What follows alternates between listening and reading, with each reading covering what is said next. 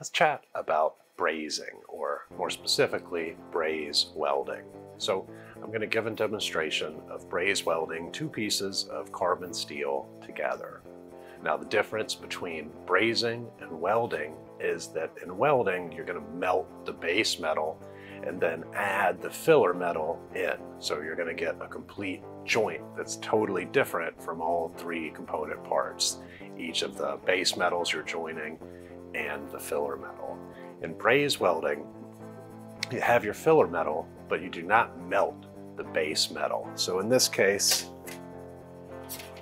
I'll join two pieces of metal together, but neither of these pieces of metal actually gets melted. Right? The brazing filler, this bronze rod stuff, is going to essentially act like a really strong glue.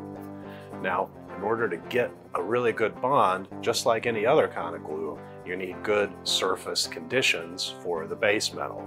So we accomplish this with mechanical cleaning, aka grinding or wire wheeling, shot blasting, or even wire brushing, making sure the surface is clean, and with a flux. There's all kinds of fluxes, but for steel and most cast iron, a general purpose brazing flux will do, which is what we have right here. Now, there's all kinds of different brazing fluxes. The one I'm using today is a powder, and I'll apply it to the filler metal before I apply it to the joint. So I'll demonstrate how that works in just a second. Now in the actual process, I'm going to use an oxyacetylene torch with a neutral flame to heat up that base metal until it's, kind of a glowing cherry red. I do not want to melt the base metal. I can pay attention to the filler metal to see if I'm at the right temperature. If the filler metal doesn't do anything, it's probably not hot enough. But if the filler metal is jumping around, like if you have a frying pan and it's really hot and you throw butter on it and it just kind of hops around, I'll know the base metal is way too hot. So I'm looking for a middle zone where my filler metal just flows out. Now with braze welding, you're not going to get nice looking welds like you would if you TIG welded, or even were really careful with gas welding.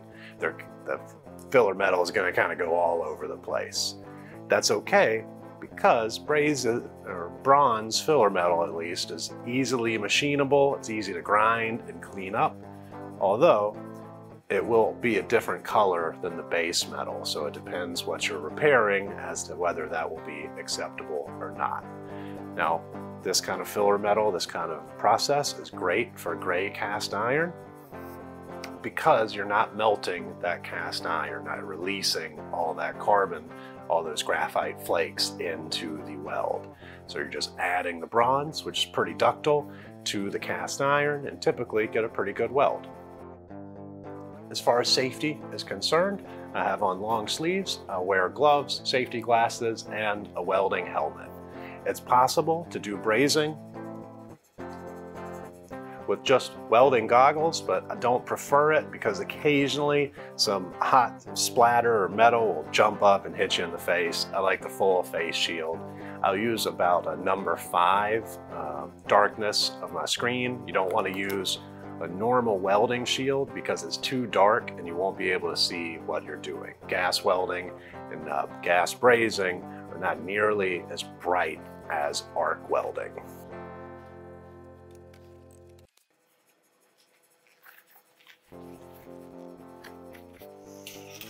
So I'm going to go ahead and get my torch lit. Like I said, I want basically a neutral flame, which means we're getting half oxygen, half acetylene, not more of one than the other.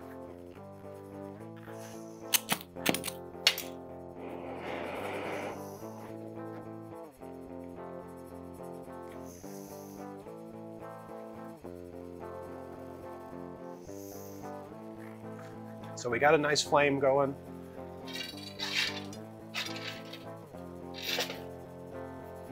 I've got my filler metal.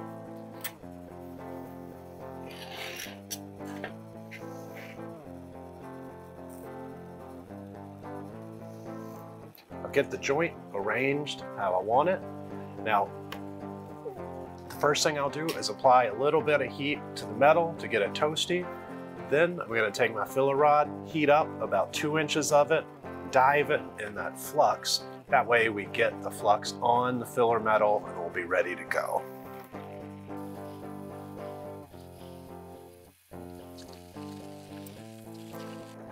So at this point, we're ready to drop my shield and go ahead and weld this up. Like I said, I'm going to get it cherry red, apply the filler metal until it fills the joint.